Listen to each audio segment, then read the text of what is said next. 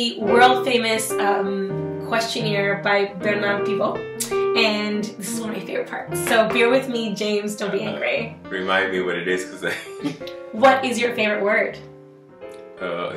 my favorite word is sweet. What is your least favorite word? My least favorite word is hate.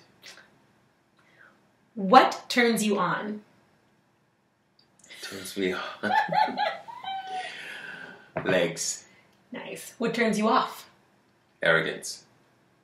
What sound or noise do you love? Music. What sound or noise do you hate?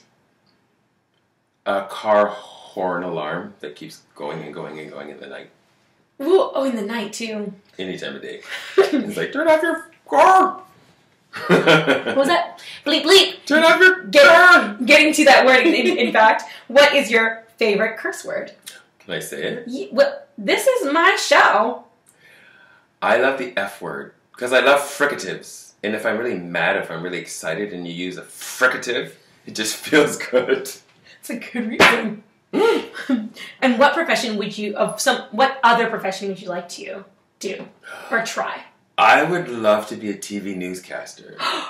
I'm still in your job, right? Listen, what's this about? I mean, guys, he might be really good at it, but this is my gig. It's my gig. Oh no, I don't know if I'd be good at it because I'd probably say all the words wrong.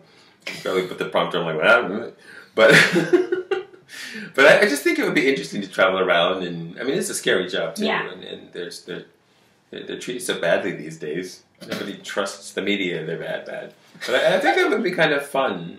I think, or I would love to teach in a university and teach music. Teach music. Would you? Yeah. But I was asked to a while ago at my alma mater. Oh. They asked me to come in as an adjunct professor. Amazing. But I was still in sort of midst of my performing career, and I was just like, I'm not ready to stop doing that yet. Totes. Yeah. And so, what job or profession would you not like to do? What I not want to do, I would not want to clean toilets. I can clean mine, but I can't clean someone else's toilet. I hear you. And now, if heaven exists, what would you like to hear God say when you arrive? Welcome home. It's pretty beautiful. Thank you so much, Marcus, for joining me. Oh my God, my very first guest. It was great. Guys, please pay attention to Marcus Nance in his future career, and if you don't know, now you know. There you go. Bye.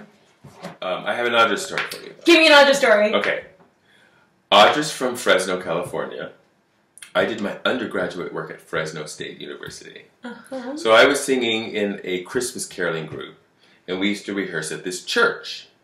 And one day they were having a wedding in the sanctuary, and we were rehearsing in the choir room.